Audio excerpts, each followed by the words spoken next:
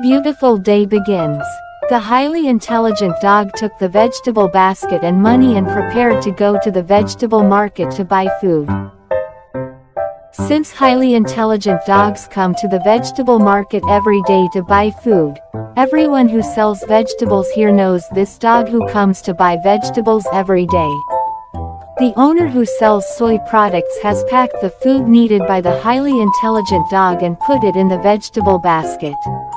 When the highly intelligent dog was about to leave, he was attracted by the orange next to him. The highly intelligent dog wanted to take 2 oranges, but they all fell to the ground. This distresses highly intelligent dogs. After thinking about it, the highly intelligent dog decided to ask the orange seller for help, hoping that he could help him. And the kind boss picked up a few oranges and put them into the vegetable basket. He also said that these oranges were given to dogs with high IQs. The highly intelligent dog was very happy and picked up the vegetable basket to go home.